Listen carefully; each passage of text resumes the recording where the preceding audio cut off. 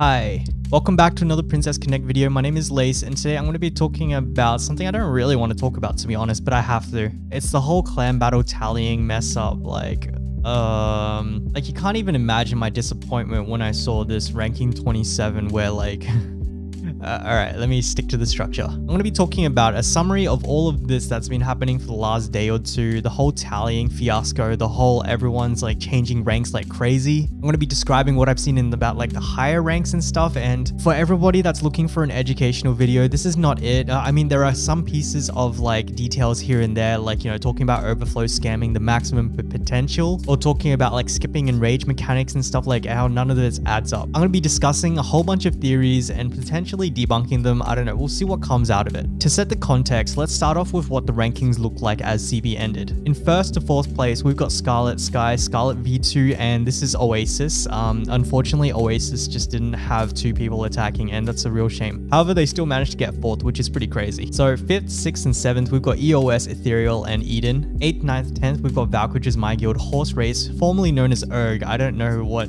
guild name they want to settle on, but for 10th we got Snowdrop. So what has effectively happened is that we have a whole bunch of ranking changes, some very dramatic ranking changes, to be honest. So if I compare them side to side, we've got Oasis dropping from 4th here down to 12th. We've got Scarlet V2 from 3rd to 15th, our guild 8th to 27th, EOS from 5th to 60, Sky from 2nd to 75, and Scarlet from 1st to 85. That is some massive drops, and we've got a whole bunch of other guilds climbing from like the lower numbers up to like 1st, 2nd, 3rd, 4th, 5th, all the way to 10th. This is what's reflected in the game right now, and I just wanted to talk about this. What I really want to talk about are a whole bunch of different theories that are going around, like, you know, or hackers or abusing mechanics and whatever. Let me start with this screenshot, which is absurd, to be honest. So a couple of people are going around saying that top 10 guilds are in cahoots because we can bring 2 Makotos into a clan battle. This is blatantly false. You can't do this. You can get to this screen, yes, but if you tried to begin trial, you just can't get through with it. I am more than happy to show my damage logs. Like, you can see that there is no double Makotos anywhere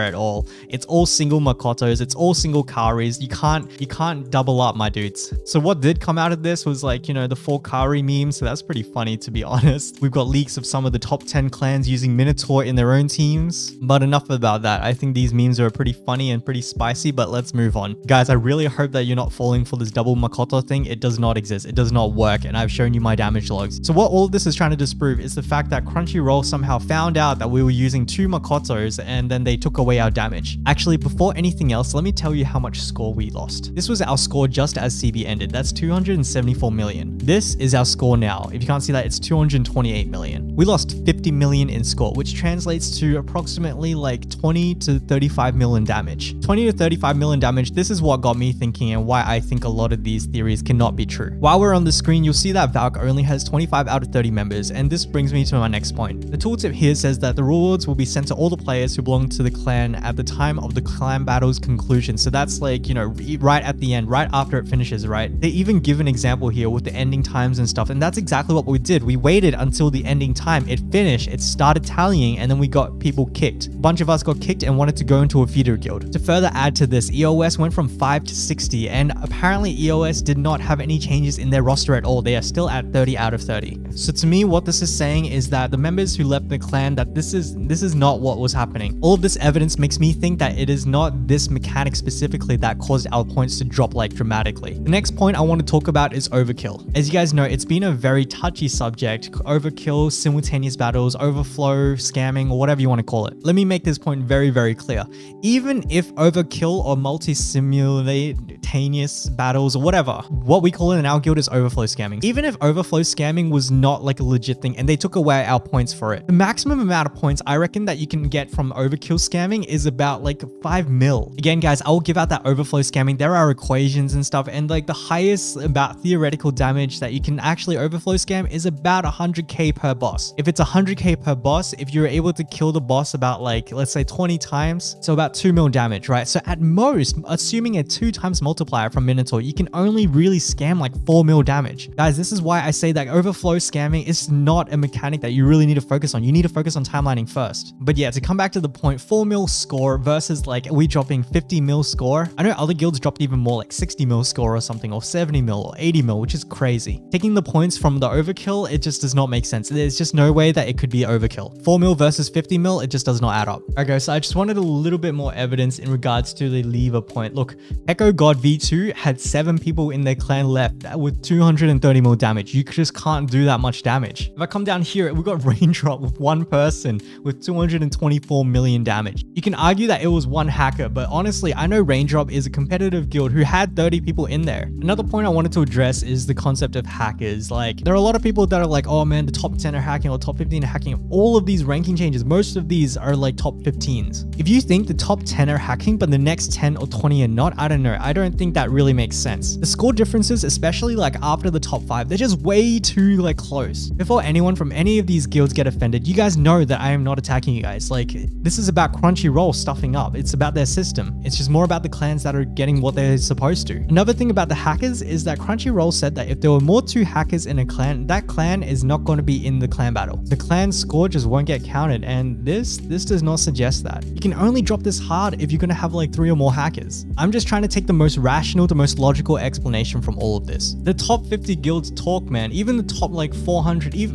all guilds talk, guys. All guilds talk. Got Grimlord at 5 out of 30 with 217. Like, oh my gosh, guys. The last point I wanted to touch on is the sync. Oh, okay, I can't get back in. It's sync attacks on Minotaur. For us, at most, we got 2 sync attacks on Minotaur. Minotaur has 20 million HP. A sync attack does about 10 million HP. If we did that twice, then we would have done about 20 million damage. I know that's not true because we kind of stuffed up a little bit. And so let's say like 16 million. 16 million damage on Minotaur is times 2. It's still only about 30 mil. Even if you added this up with all of the other mechanics that I talked about, none of this actually makes sense. None of these explanations, it's not enough to account for like all of that points missing. The amount of points missing is just way too much. It's 50 mil, and that's just crazy. And it's for these reasons that I think that there was an error when they were counting the scores. I think it was prematurely released. Now, with all of this in mind, what could it be then? I reckon the reason that they take so long is that they're actually checking every single damage record. I reckon that they got to about day 3 or day 4 before accidentally, like, I don't know, spilling the Mountain Dew onto their like servers. That's what makes most sense, because like for us, like we were always fluctuating between like 80 to like 8 or whatever, right? Because we would always have very organized attack. So it's for that reason that I think it's that, but like honestly, this screenshot will tell you everything you need to know. Next, I want to talk about why talking about this is important. There is a competitive scene in Precon and most gacha games, to be honest. It is usually the competitive players that actually, you know, they bring the whales, you know, they bring the people. And I hope this is obvious by now, but the majority of revenue is probably from the whales. And I don't say this as a whale myself. I'm only like a monthly pack player. I've resigned to the fact that I'm not making that much of a difference to revenue. I know that whales are keeping the game afloat. If you piss off all of the whales and they all, you know, do like some chargeback or some stuff like that, CrunchyRoll's about to get the biggest audit of their life. I personally am not condoning chargebacks, but that is what is going to happen. So many of these people in the top 10, top 15, top 25, even some of the top 50, a lot of people spend countless hours on clan battle to just fudge the scores and take it away. Like, that's just going to be real. It feels bad, man. I know a bunch of whales right now that are like, hey, get me my bank's phone number. That is not good. It's just not healthy for the game. If Crunchyroll gets in deep doo-doo, we get in deep doo-doo. We do not want this game to be shut down. And like I said, it's mainly the whales that are maintaining it. Typically, it's the top 15 to top 25 guilds that are like kind of bringing all that information from the other servers. Imagine if I didn't have resources to refer to, I would not be able to actually tell you like a whole bunch of these mechanics, looking ahead into like World 10 or like Extreme 4, like showing you guys how to clear like that sheer cliff. Most of that just wouldn't exist, especially without the hardcore players. Guys, top 10, 15, 25, it's not all just dolphins and whales. There are a lot of hardcore players as well. And it's these hardcore players that like get those screenshots that you see floating around in Discord. Oh, you should run these comps in CB. Oh, if you're versing this comp in Arena, this is how you beat it. A lot of the content is just not possible without these guys. It's for these kinds of reasons is why you should care. Sure, my clan lost like, what, 4k gems from this. The fact is that we devoted so much time in preparing, in executing, in coordinating, in doing all of these things just to get gypped. It's more like getting gypped gold medal at the Olympics. So with all that being said, said, what do we do from here? CrunchyRoll needed to have issued a statement yesterday. There are way too many competitive people that are looking to leave right now. It is stuff like this that gives them a bad name, right? And like, to be honest, like my opinion of CrunchyRoll is still pretty up there. Personally, I'm not salty. I'm disappointed, but I actually have like a level of faith that CrunchyRoll is going to fix this. How should they fix this, you ask? Well, I reckon it's pretty far-fetched, but like what I think they should do is that they should actually just give everyone the difference up to 10k. So for example, we got 6k, right? So just give us an extra 4k so that everybody would have received 10k gems from CrunchyRoll. And then on top of that, recalculate the rankings and then give the true reward. I personally think that's the only way to do it. Like the other ways that they could do it is actually get everyone to go into negative balance. What I mean by that is that if you actually earn 10k, but you only were supposed to get like 4k, but you've already spent that 10k because you're going for that Saren, and I can't blame you, friend. So that means that you weren't supposed to have 6k of it. So and when they come to deduct like 6k of it, you'll be in a deficit, right? I would hate it if they did this. If they took this approach, oh my God, CrunchyRoll, like boom. This just screws like everybody. Well, okay, it doesn't screw me because I would go from like 6k to 10k. I would get the 4k. But for people that are going from like 10k to 5k and then suddenly they go into negative 5k, these are still people, and I guarantee you it's not just the top 100 or 150 or 500 guilds that this will happen to. Another option is to roll back, and I'm still mixed about this one. On one hand, I hate losing progress. Obviously, if they compensated with like the amount of stamina that was spent or like extend like the 2x hard mode shard farming, then okay, kind of maybe. A lot of people are going to be happy if they got bad rolls, or they're going to be really upset if they got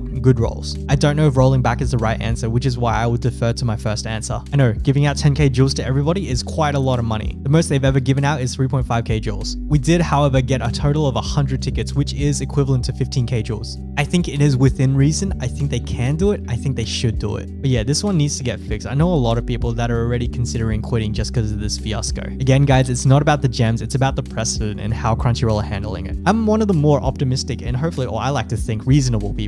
I think that CrunchyRoll can fix this, and I think they will fix this. It just depends on how. All right, guys, with that being said, that's the end of the video. Let's wrap it up. I've been rambling for way too long. Let me know if you guys got screwed over or if you guys gained. Honestly, if you guys gained, like, go buy those shards real quick. I really hope that everyone benefits from this. I hope that nobody loses from this. All right, secret message. Let's go.